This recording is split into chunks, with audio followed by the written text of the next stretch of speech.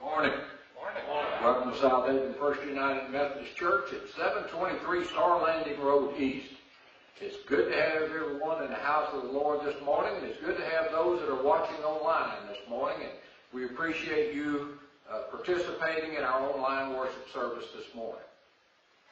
A few announcements this morning to highlight for you. First of all, no Bible study this week. Sam's out of town, and notice there's no Bible study coming up either Wednesday night or Thursday morning. Also, no men's club breakfast next Saturday, even though it is the first Saturday of the month. Good news though, Sunday school will resume next Sunday. So if you're a member of a Sunday school class or would like to be a member of a Sunday school class, please come and join us. One of the classes starts around 9:45, is that correct? And the other one starts somewhere around 10 o'clock. So come and join us for Sunday school next Sunday. Also coming up on Sunday the 13th, there will be lay leadership committee.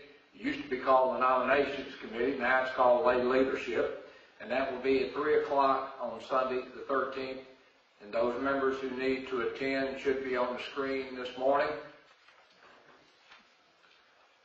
Fall Festival is coming up on the 19th.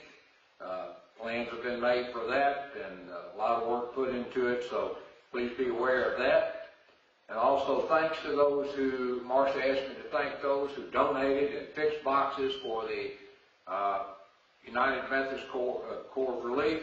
The Christmas boxes. We had, I think, 29 or 30 boxes that we prepared, so thanks to the congregation and to others who participated in that event. Birthdays this week. O.D. Sullivan has a birthday this week, as does Pat Noah, so if you see these people, be sure to wish them happy birthday. Also, anniversaries this week. Next Saturday, Tony and Colleen Crum have an anniversary. Any other announcements from the congregation this morning?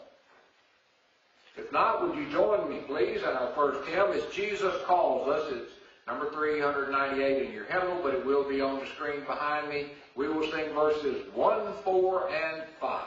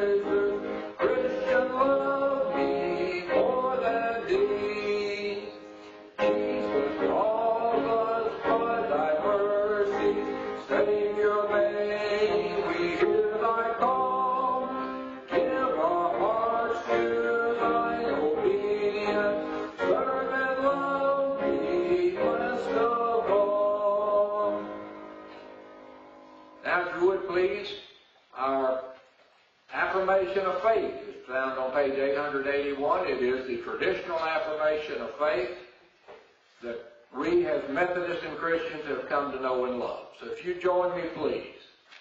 I believe in God the Father Almighty, maker of heaven and earth, and in Jesus Christ, his only Son, our Lord, who was conceived by the Holy Spirit, born of the Virgin Mary, suffered under Pontius Pilate, was crucified, dead, and buried. The third day he rose from the dead. He ascended into heaven and stood at the right hand of God the Father Almighty. From thence he shall come to judge the quick and the dead. I believe in the Holy Spirit, the Holy Catholic Church, the communion of saints, the forgiveness of sins, the resurrection of the body, and the life everlasting. Amen.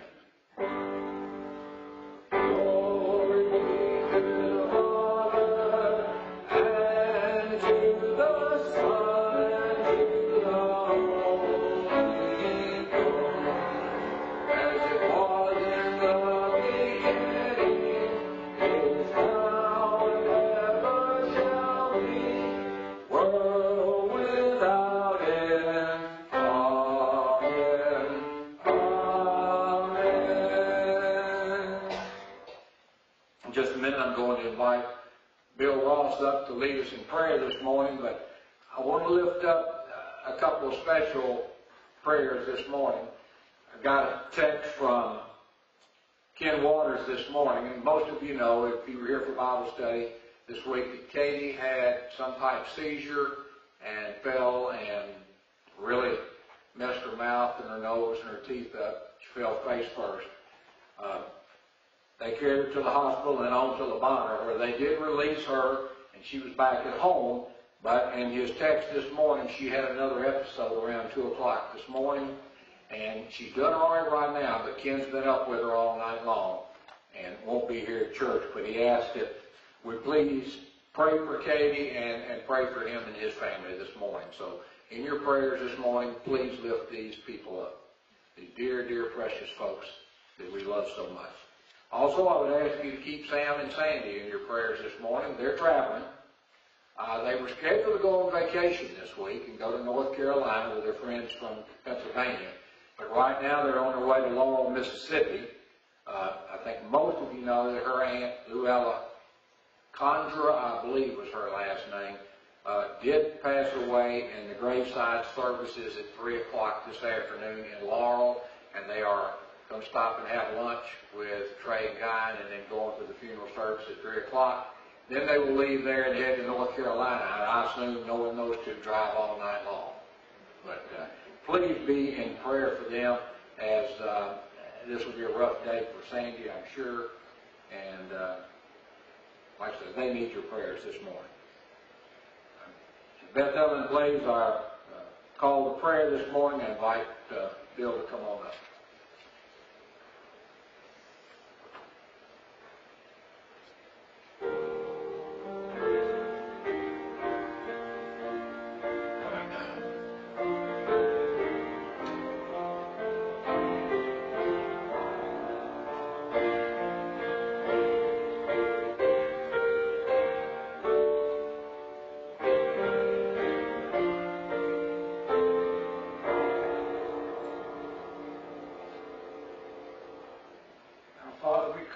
This morning with thankful hearts, thanking you, Father, for the privilege of being your people in your house to worship and praise you. We also come to you with heavy hearts this morning, Father, that we have a nation that is in turmoil, where violence is rampant, where so many are being led astray. But while all that's going on, we rejoice in the fact that you are still in charge, that you are faithful, O God, and we claim that promise this morning that you will never leave us. I lift up this church to you this morning. I lift up to you Ken and Katie and all their family. Ask that you be with them. Be with Sam and Sandy on their journey and keep them safe. Help us as a church to grow, Father, not necessarily in numbers, but help us to grow in spirit and in service to you, to each other, our community, and our nation. I lift up this nation to you this morning, Father, and ask you to be with our president, our members of Congress, members of our courts throughout the land. Be with them, Father, and I ask you to just pour your Spirit out on this nation and convict us, Father. Convict us from the highest to the lowest, from the mightiest to the least. Convict us of the necessity of making decisions that will cause this nation to turn to Jesus Christ for our hope, our redemption, and our salvation as a nation. Restore this nation to a right relationship with you, I pray. Hear us now, Father, as our voices become one, and we pray, our Father, who art in heaven, hallowed be thy name.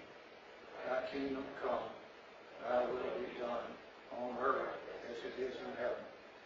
Give us this day our daily bread, and forgive us our trespasses, as we forgive those who trespass against us. And lead us not into temptation, but deliver us from evil. For thine is the kingdom, and the power, and the glory forever. Amen.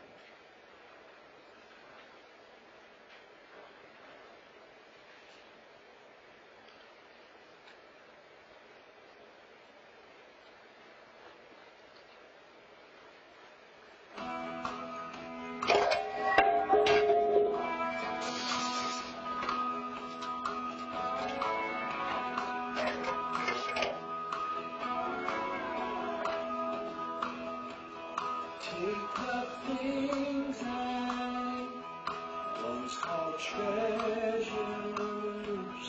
Take my castles in the sand. Take my shallow store of knowledge and the future I once had.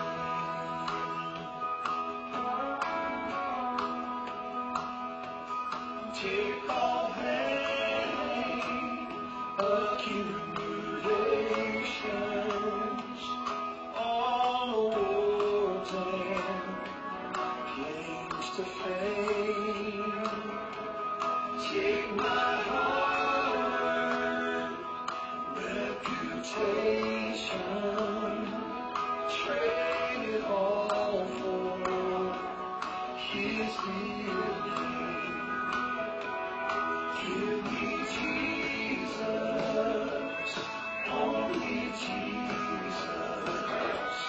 My heart can't resist His call, for the joy of His sweet sorrow. At His feet I lay low.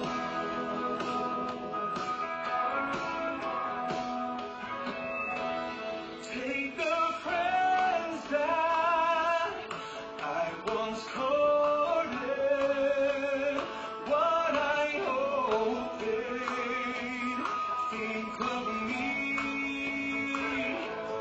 Please restore your wealth I squandered, chasing phantoms foolishly. Give me Jesus, only Jesus.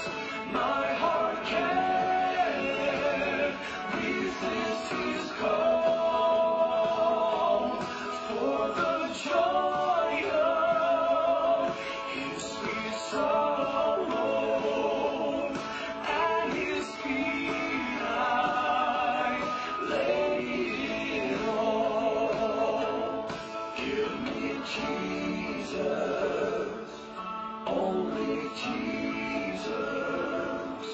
My heart can't resist His call, for the joy of His sweet sorrow. At His feet I lay it all. At His feet I lay it all.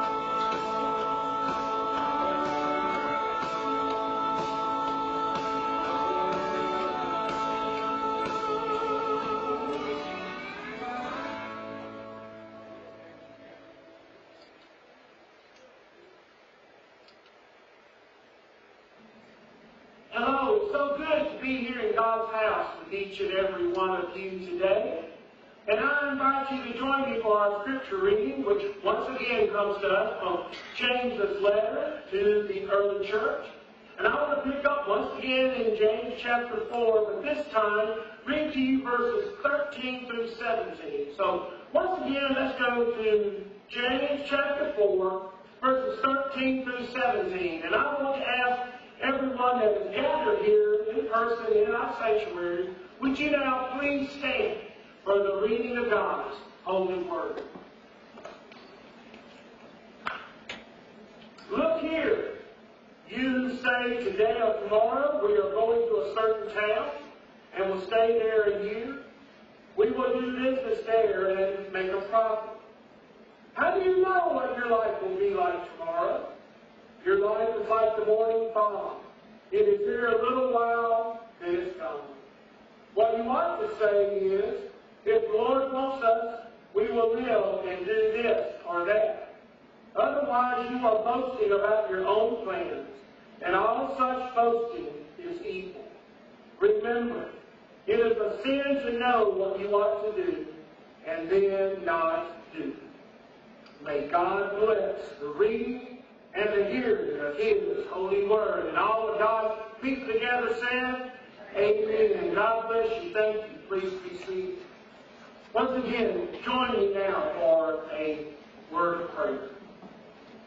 Gracious, loving Heavenly Father, as we come here now, gathered together, both in person, joined together physically, but also joined together spiritually.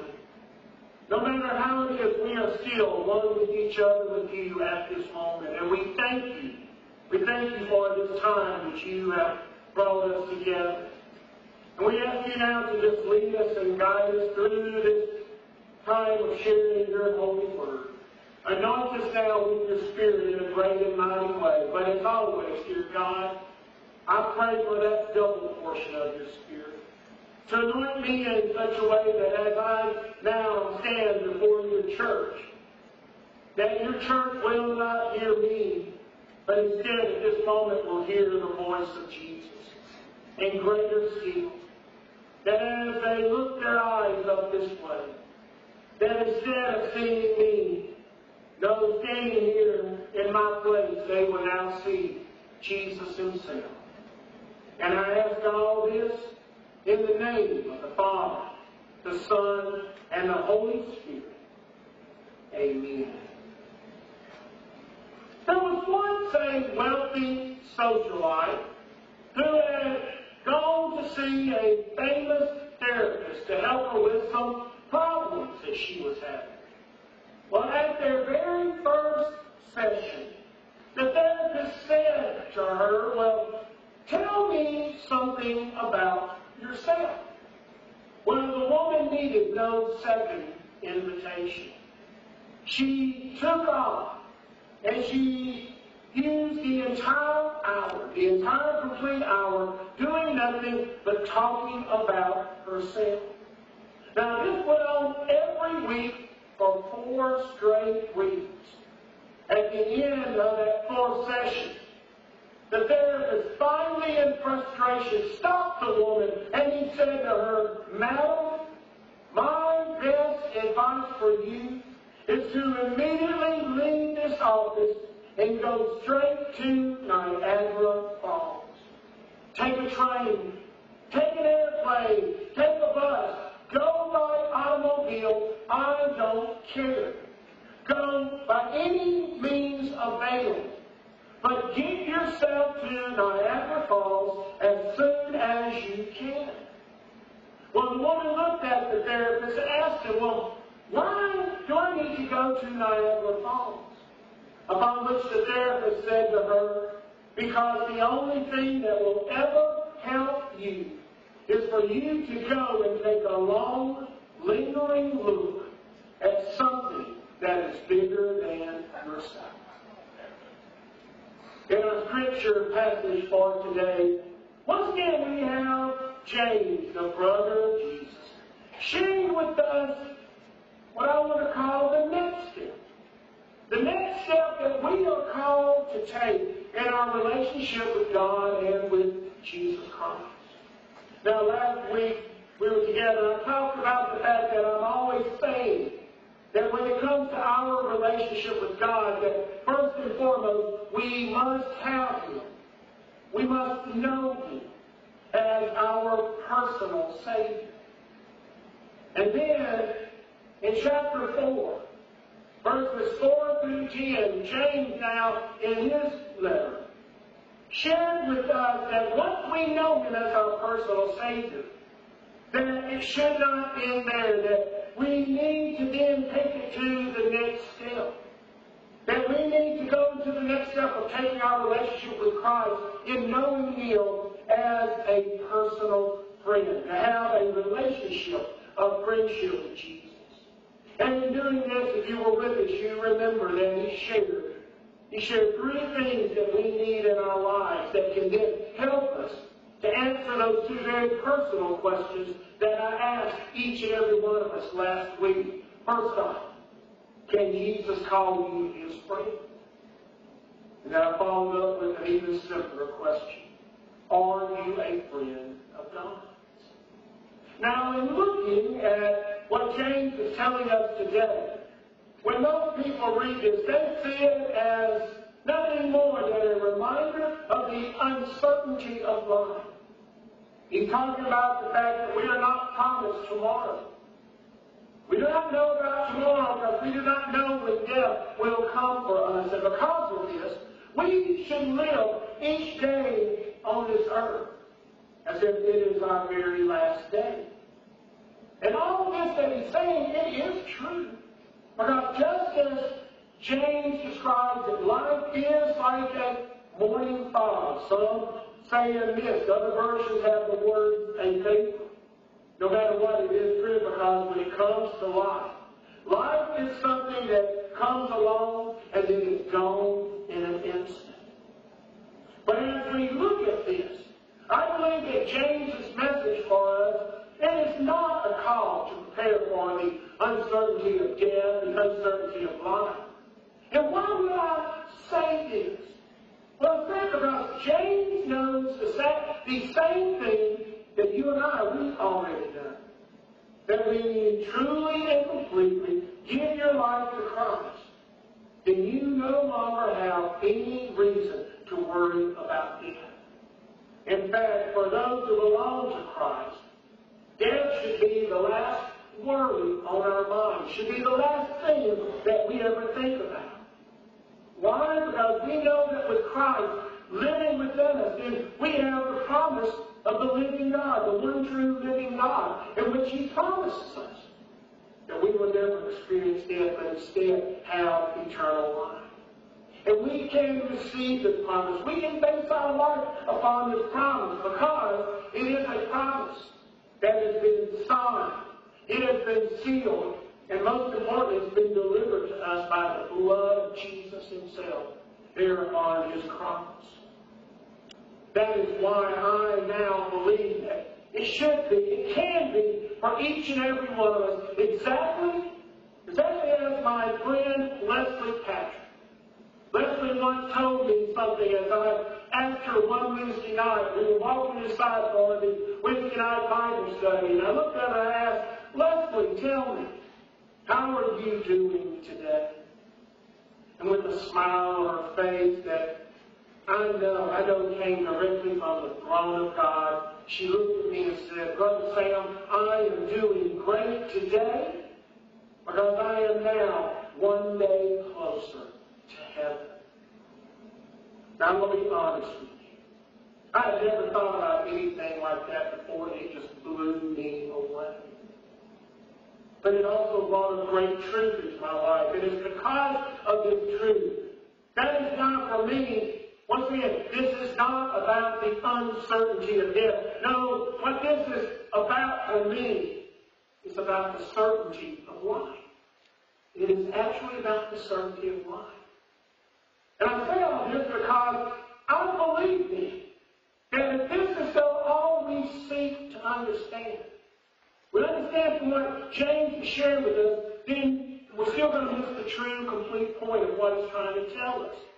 Because like I said, this is much more than living a life waiting for death to come. Instead, what we need to understand is that this is a call for us to now move into the next part of our relationship with God. Now we know this, that as Christians, we are called. We are called to not live our lives each day looking at our past. We're not to be spending our time always worrying about our past sins and the mistakes that we have committed.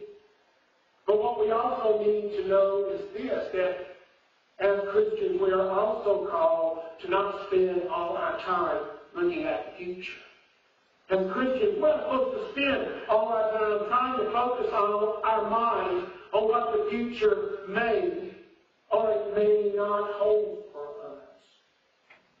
No, for me, what James wants us to see and understand is this is about how we as Christians now should see one thing each and every day in our lives, and that is to live our lives for today. To live our lives for today. To not worry about the past, don't worry about the future, but just live for God. Today, live for God each day, right here and right now.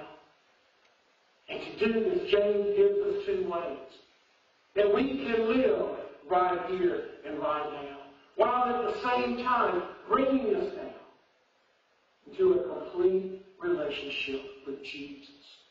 So what are these two ways? Well, first, we should live our lives each day trusting first in God. Now, did you hear what I just said or what God just said through me? Notice, I did not say live your life each day trusting in God. That's not what I said. No, for us to live in the right here and right now, we do it by trusting first in God. First in God. Not coming to God as your third or fourth trust, and especially not as your second. Well, why not second? Well, that means you pick him as second because you had actually placed him at the top. You had placed him at the top of your list. He was one of the first things that crossed your mind. But instead of trusting him, you decided to knock him down. Move him down that list and trust in something of this world. But you see, you got to understand, a true relationship with God comes when you trust in God first and foremost.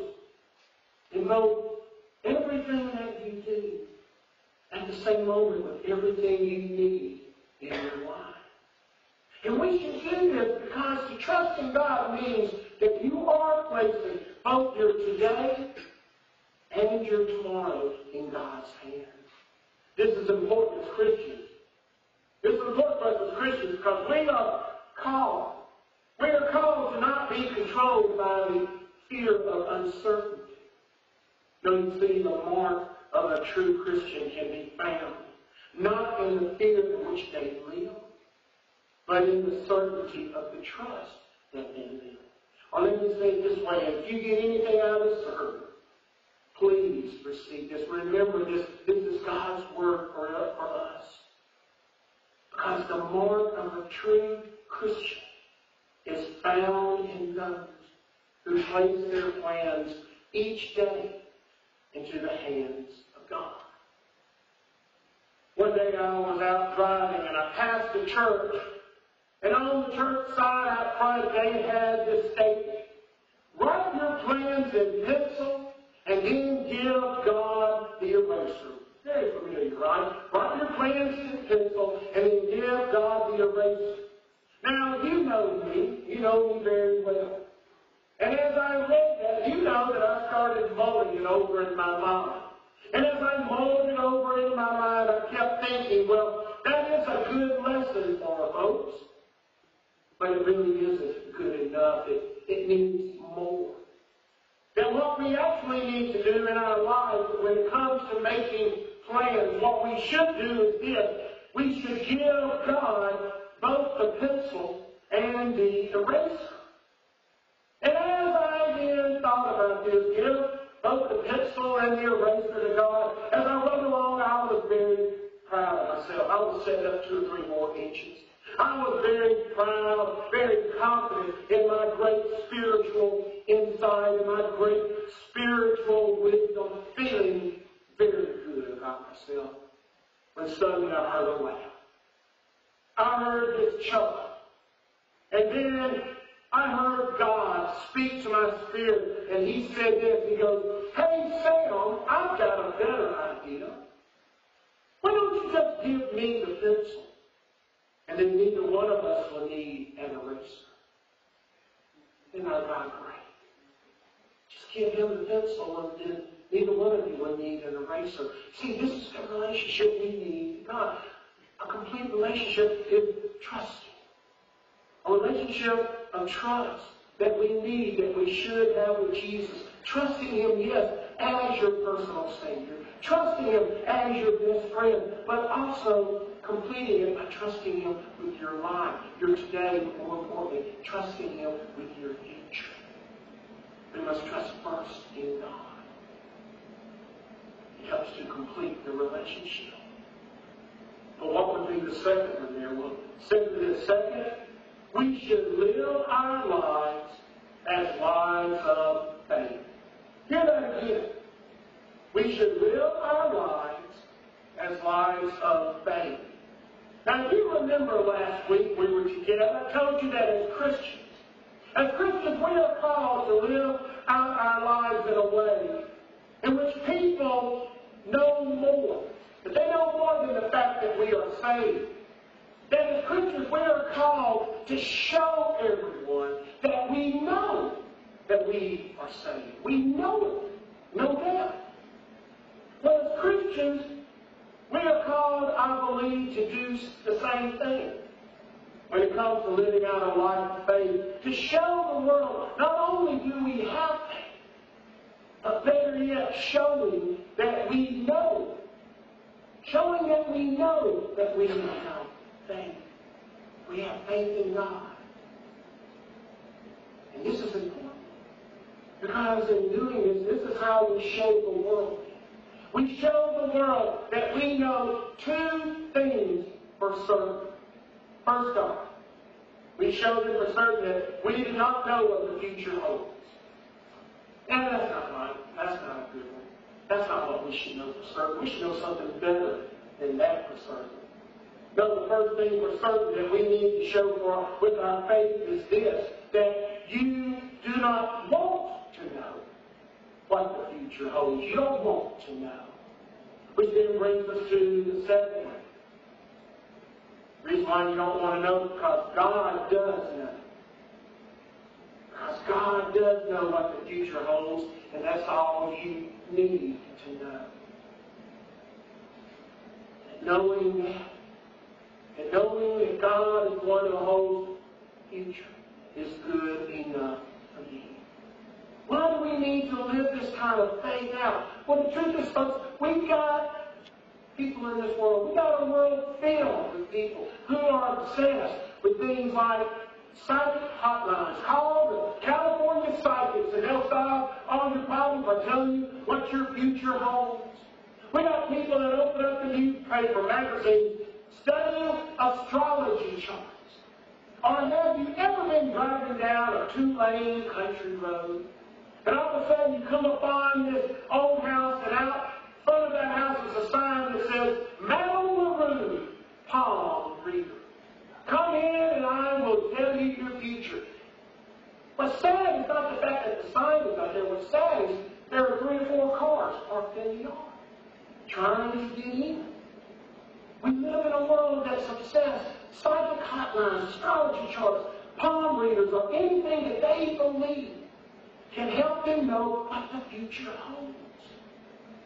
But a true and faith-filled relationship with God, you know that you can only be happy in the fact that you do not know what lies ahead of you in the future. But you know this, that your joy and happiness comes in the fact that you know the one who holds the future in your hands. That you don't need anybody else. That you don't want to know what the future holds, because your relationship is complete, because you trust in the one. You have faith in the one who holds your future. And that's all you need to know. But the thing is this now, if you remember last week, James, he wanted us to know how important that it is for us to have a relationship of friendship with Jesus. And to show us how important it is, he gave us a warning. Well, once again, James, he wants us to know how important it is for us to have a complete relationship relationship with God. But in letting us know how important it is, He doesn't give us one warning. Instead, He gives us two warnings. The first warning is there in verse 16. The first warning is about all the times in our lives when we end up boasting about the things that we have done on our own. When we get up in front of others and say, look at what I did. Didn't I do a great job? You see, the thing is this, when you boast about your own plans, about yourself, you end up doing two things. First off, you are claiming to be more than you really are. You're claiming to be more than you really are. How many of us are guilty of that? But second, and worst of all, that when you make your own plans, what you are actually doing, you're acting as if God does not exist. And this becomes an evil within your heart. It's an evil within your soul. Because what you are doing is you're either placing yourself equal with God, or worse, you're placing yourself above God. We are not to do that. Do not boast about what you've done. Do not boast about who you are. Give it to God. But then there's a second one there in verse 17. I want to read this verse to you again. Remember, it is a sin to know what you ought to do and then not do it. You see, for James, the greatest sin of all is simply to continue every day placing your life into your own hands when now that you've been told not to do it. Instead, to place your hand, your life, to place your future into the hands of God. Since the ultimate sin to continue to live life in the self-confident habit of seeking to live your life your own way. Now, especially, that you don't do it. You see, when you know that the future is not in your hands, but in the hands of God, that's when you truly open yourself up to Him. So now He shared with us two things about how we can complete our relationship with God, and shared with us two warnings. The big question now is, what do we need to do? What do we need to do now to bring this all together? Well, in his book, Just Give Me Jesus, Reverend Randy Bishop, he writes about a woman named Anne Graham Lotz. Now, Anne, she stands at just over 5 feet tall. And whenever she and her husband Dean attend the football games at his alma mater, the University of North Carolina, thousands of people cram there into the parking lot. And because of her height, she cannot see where she is going. However, her husband Dean, who stands at 6 feet 8 inches, can look over the crowd and see which way they need to go. So she takes him by the hand, and he leads her directly from their car, directly to their seats. Now, in the book, she says this: the way I get from my car to our seats is just by holding on to my husband's hand, staying close to him, but more importantly, never letting go. She said, I trust him to lead the way because I know that he can look above the crowd and see the way that we need to go. Isn't that beautiful? Well, see, this is the way that we need to be in our relationship with God. This is how we need to be with God, holding on, never letting go. So you know now I have to ask this question. So let me ask you, do you have a complete relationship with God and Jesus in your life today? Or better yet, let me ask you this. Do you spend more time worrying about the future than you do spending time with the one who owns the future? That's what this is about. To have a true, complete relationship with Jesus as your Savior and as your friend. You can't spend all your time worrying about today. You can't worry about what the future may hold. And if you're someone today that you're spending more time worrying about the future of your family, your children, your grandchildren, great-grandchildren. You spend more time worrying about the future of this country than you are spending time with one who owns it all. Then your relationship is not right. So I'm asking you today, would you not like to have a complete relationship with Jesus? All you've got to do is give it all to Him. Open yourself up right now. Those of you who are here in our church sanctuary, open yourself up and give your future, your trust and faith in Him. Those of you who are home right now, watching us here, there in your recliner, your easy chair, sitting there on your couch, I'm calling on you to trust in Jesus, to have faith, to know you don't have to worry about the future because you trust in the one who holds that future. You can make the choice to do this today. Or you can make the same choice you've been making every day, to worry about the future, to worry about things that are out of your control and just keep going on in an incomplete relationship with God. But remember, He came to us. He came into this world to have a relationship with us because that's how much He loves us and He wants to have that relationship with you. And so once again, open yourself up to this. And I'm going to invite Jim and Beth Ellen now. They'll come on up, take their places to lead us now in our closing hymn. And as you're hearing this song play, as you hear the words, follow along with those words, open your heart now. Open yourself up to Jesus. Have a complete relationship with Him. Amen and amen.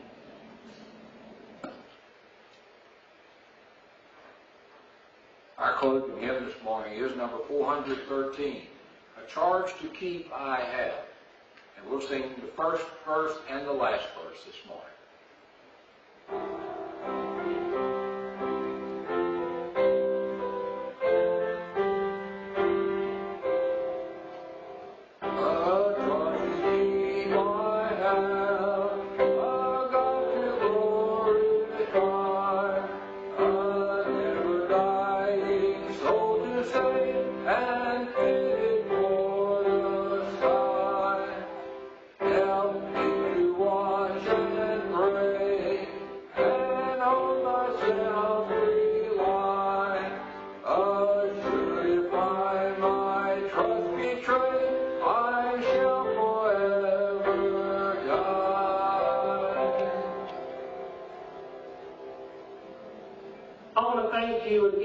Joining us here today for this worship. I especially want to thank Jerry for all the hard work and putting this together so that we can still be with each other here during this time of worship.